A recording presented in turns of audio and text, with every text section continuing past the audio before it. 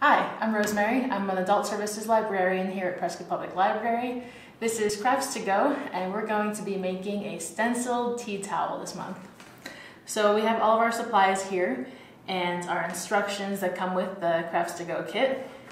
It comes with the tea towel, the stencil, just some letters, and a different color of permanent marker. And then I would also suggest if you can grab a ruler, a pencil, a thick eraser, some rubber bands, and just a good piece of cardboard, and you're gonna lay your tea towel on that. I did my lines first so that I could make sure they're level with the bottom of the towel, and just line up the bottom of your ruler with the bottom of the towel.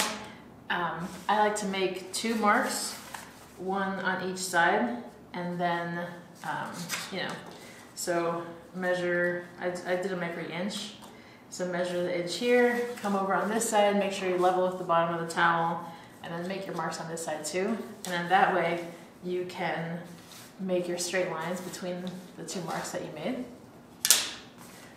So that's my pro tip there. And then you're going to start using your stencil on those lines. And so in the kit, on the back side of the instructions, there are these different quotes from books and movies that I found that are about food. And so I'm going to be making one of these today from one of my favorite shows, Gilmore Girls. And the quote is, "If eating cake is wrong, I don't want to be right," from Lorelai Gilmore. So let's get started on that. I'm going to start on my top line here. Make sure that the bottom of the letter is even with the bottom of the line, and we'll get started. So here I would also suggest pressing down your stencil, and that's going to keep the towel in place. You don't want the fabric to move too much.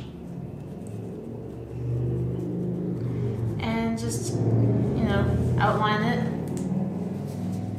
and you'll see it starting to come out. You can space your letters out as you want them. So here's what it looks like when the outline of all the letters are finished. So now we're gonna go over this with our permanent marker and again our stencil and fill in the letters. I suggest that you start with the stencil, and that way you're gonna get nice sharp lines around the border. You can always go back and fill in the inside freehand without the stencil to get it the ink nice and deep in the fabric. And then again, make sure that the towel is still tightly on here, and you can even kind of stretch it a little bit, not too much because you don't want to get outside of your outline, but make sure that the wrinkles are gone, and then press down on the stencil so that you get a sharp line and that the ink doesn't bleed. And so your fingers are going to kind of get in the way of this. If you want to wear some gloves to not get the ink on your fingers, you can. This is the finished product after it's been washed and dried.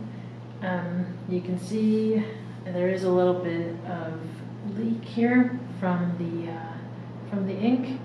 My mistake was that I left it after it finished the wash cycle. I let it sit in there too long before I threw it in the dryer. So it really, got a little bit messed up. It still looks okay.